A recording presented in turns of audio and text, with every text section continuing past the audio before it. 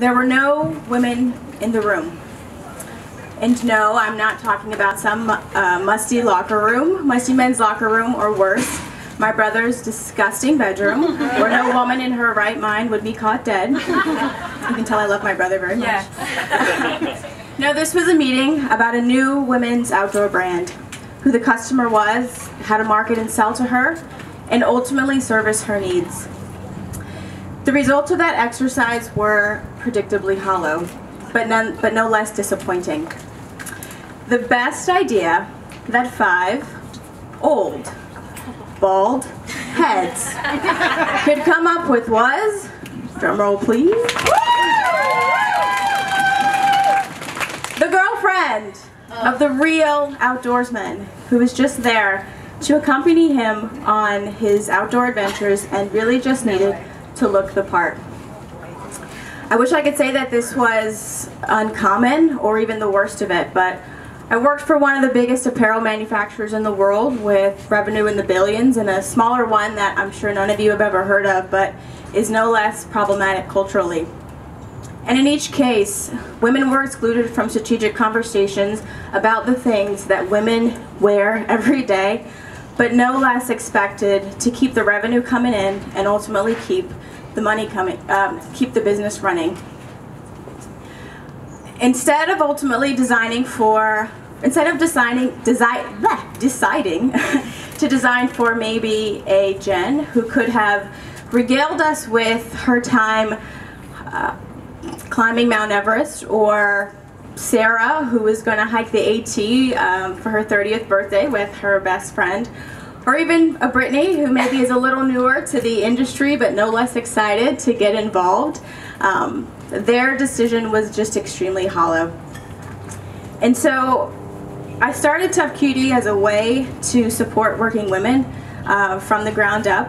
My story is a little bit different. There's probably many of you here who viscerally identify with a Sarah or a Jen. I grew up in Las Vegas. I was the youngest of 4 children. I had 3 brothers, so if you want to talk tough, that's where a lot of that comes from.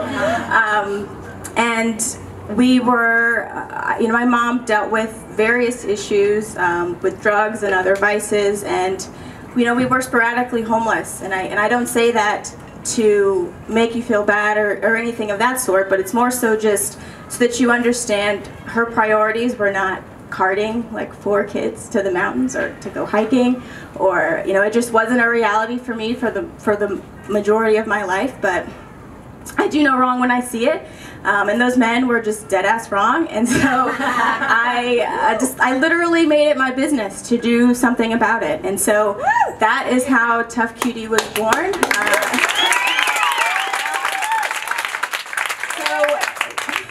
So we exist to support working women from the ground up in all the ways that we work, whether that's as athletes, entrepreneurs, caregivers, and everything in between. And we started with our first style, Eve, the original ladies lightweight merino wool hiker crew. I gave her the longest name possible because those men gave her no name at all. Let me just tell you a little bit about what makes her special. So all of the judges, you guys should have samples right in front of you, as well as a little one-pager as well. But we like to say Eve is made for the perfect hike. So this is an extremely technically designed sock. This isn't something that you can go down to like a Walmart or a Target and get. We put a lot of thought and effort into every single feature that's in this product. So she's got 360-degree arch support that's really there to keep your body aligned and balanced.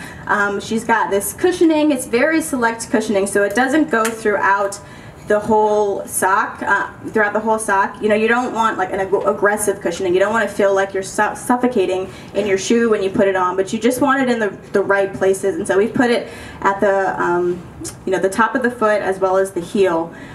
She's got flex grooves as well as a Y heel, which exists to really cup your foot so that it's not sliding when you're walking, as well as a very, very durable spandex that we've put throughout the leg to keep it from falling down. So one of the most annoying things is when you're walking and you're constantly doing this, right? Like that's not going to happen with this style. And then we've also got a very flat toe seam to keep from just catching if, you know, some of us maybe haven't had a chance to take care of some things on our feet, and you know, you want to make sure that it's just not going to cut through a couple of,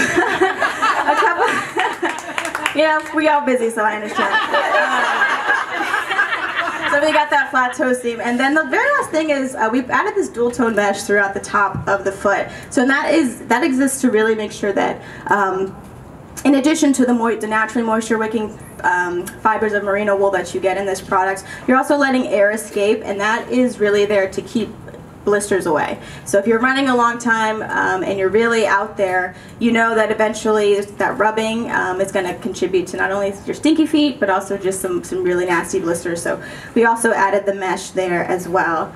Another thing that's important about Eve is she's manufactured right here in the United States by a women-owned factory. It's probably one of the only women-owned factories in the U.S. Yeah. 4th generation, 3 sisters. It's a RAP certified factory as well, and it's not just women-led, but women-run. About 70% of the business is also women in the factories. And not just the factory, but we try with our packaging and other programs to work with other women as well. So the packaging that it comes in is also coming from a women-owned company, and we've got a couple other programs as well that I can talk about during the Q&A if you want, maybe, to ask me about it. That's cool. And I, definitely want to, share those additional details with you around our marketing, around our costs and lead times. Got some great answers coming at you in just a few seconds when you're ready to ask me those questions.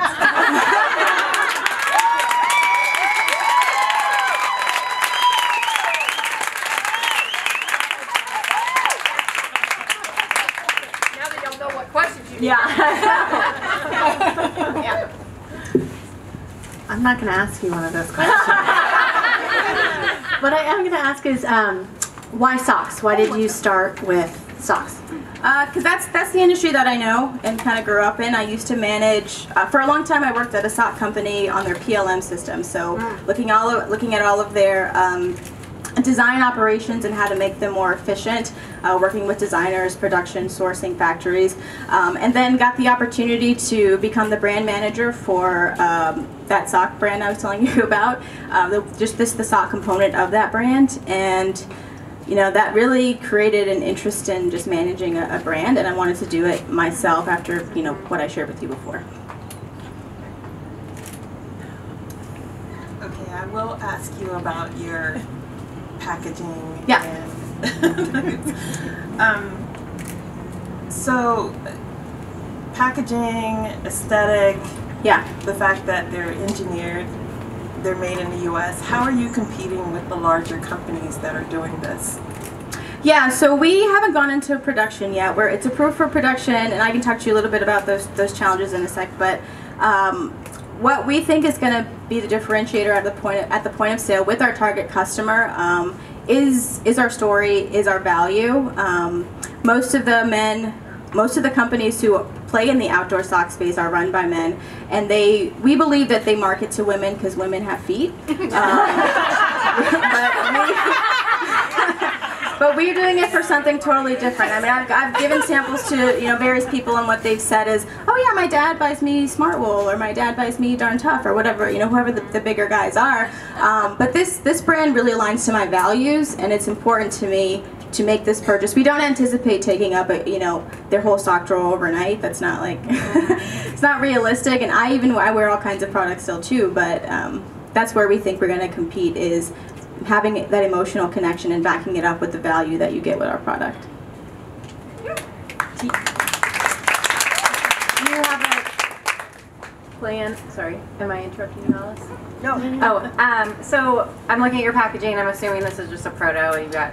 Yeah, so so our packaging lead times are only 2 weeks, and because we're not in production yet, we just have the simple bands for now. If you look on this guy here, it details out all of the features and benefits that will eventually go on the packaging, and that'll be very clear for the consumer to understand on top. But our our strategy is really act local, think global, and so we are planning to go to some select specialty brick and mortar retailers in our local community where we can establish a relationship and still have control over the image just by being local. Yeah. But ultimately we want to compete online through this program you see here. It's called the Buy One, Give One Parity Promise Program.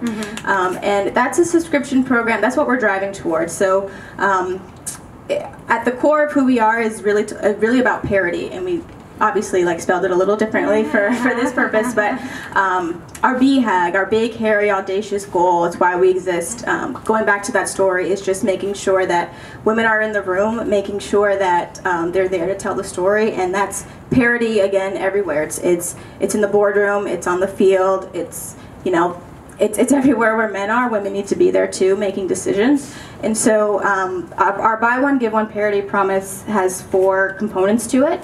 We give a bonus pair, and we let women do with it as they will. They can keep it for themselves, so we're really big on self-care. So if you don't want to give it away, that's cool.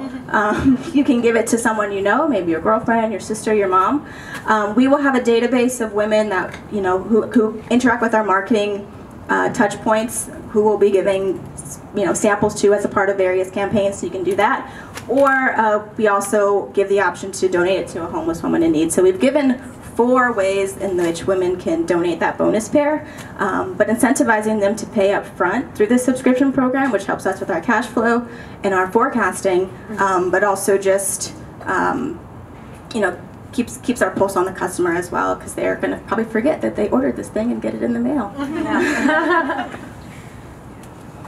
Just a quick question. Do they come in different sizes? Yes, small, medium, and large. I have been schooled on extended wide calf sizes, so that is in the plan, and I know what's up. So. And will you tell us about the price? Yeah, so it costs us $6 to make. We're looking at a $10.50 wholesale price with an MSRP of $20, but it puts both your margins and our margins between the 40% range for this. We love to get the cost down as well, but just merino wool it's not cheap, and doing it ethically in the U.S. is also not cheap. But what are your lead times? So if you were to get an order. Yeah, 90. November, so. Yeah, so between 90 and 120 days is what we're looking at for lead times. Our factory is actually in the process of doubling their capacity.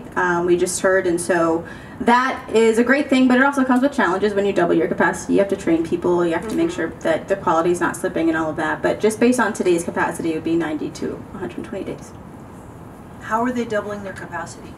They're buying additional machines, and then they're bringing on additional workers and training them on how to use them. They're not traditional. Under one roof? Yes. Yeah. So they're not traditional cut and sew sewing machines. They're very particular circular knitting machines. It's if you think about how your leg it's in a circle, so it takes a particular skill set to do that. Did you start with this factory, or did they make your samples, and did you overcome some? Can you tell me about some QC issues that you had early on and how you manage that? So we've been with this factory the whole time. I wouldn't say that we've had quality issues yet. Hopefully we won't, because we're not quite in production just yet. And so the more challenging part I think has been on the MOQ side, and just us building this business, knowing that we want to start small, but we're in fundraising mode really, and we're talking to people who are going to be able to invest in us, both our factory and a couple other investors who are looking for strategic partners, like Title IX, if we had that. Drop that there. To be able to make the first investment. So the MOQs, I say, are a little bit higher than traditional apparel. But I mean, we're working through that. Yep. Okay, so I'm a design director. Yeah. Just design everything. But everything I consider in design has to have a meaning or a purpose. Yeah. So I noticed that your colors are your brand colors, right? Mm-hmm. Are you planning to have more colors than that? So we do have a couple different blue. There's another blue that I didn't give it to you. There's 7 colors in total. Yeah, she's wearing the blue. There's the pink one and a black and a gray. Yeah, and there's a dark blue as well. So we do have a variation in colors. When you have to start dyeing colors at the yarn level, those minimums kick in even higher. So we're trying to just be very conservative initially with that. Thanks for listing the colors. Yeah. I didn't have my glasses on, so I couldn't see. No, that's okay. That's okay. And then in terms of marketing, in case you were curious, if anyone wanted to ask me that question, I have a question on marketing. Tell us about your marketing strategy. Yes. So we are actually going to be starting a YouTube channel, a show. So has anyone seen Miranda in the Wild? So it's a show by REI. I wish you guys could see that. You guys can see the picture on here, but taking my story again of starting more so in this corporate space, but making the transition to really embracing the outdoor space. It's tentatively called Boardroom to Backcountry is what this show is going to be called. And so I'm going to be taking the 52 hike challenge. And so throughout that, chronicling my experience of just learning, doing it, being out there, and meeting women along the way. So for example, we'll be working with this woman named Myja Williams. So she was the first female athletic trainer for the Harlem Globetrotters. So she's going to come on the show. We have a couple other influencers as well. I'm hoping to make it to Alaska. And maybe they'll come on my show. Maybe Ty and I will come on my show. I don't know. I mean, it's like, but that's the biggest thing, you know, and we feel like by doing it that way, having those types of guests, we can have also just different conversations about business, not just being outside, but just other things about business. You know, I've been interviewing some other black women actually in the outdoor space to talk about what are the barriers, what are the things you're thinking about, and they are saying, you know, sometimes one of the reasons I don't go outside is because I have natural hair and I'm terrified of something falling in there and getting lost, and I just don't, I can't. So how are we gonna, I don't know. It's like a real challenge. So like having those types of conversations along with just like my experience of going to these different locations for hikes. So I think those are all the questions I needed. You guys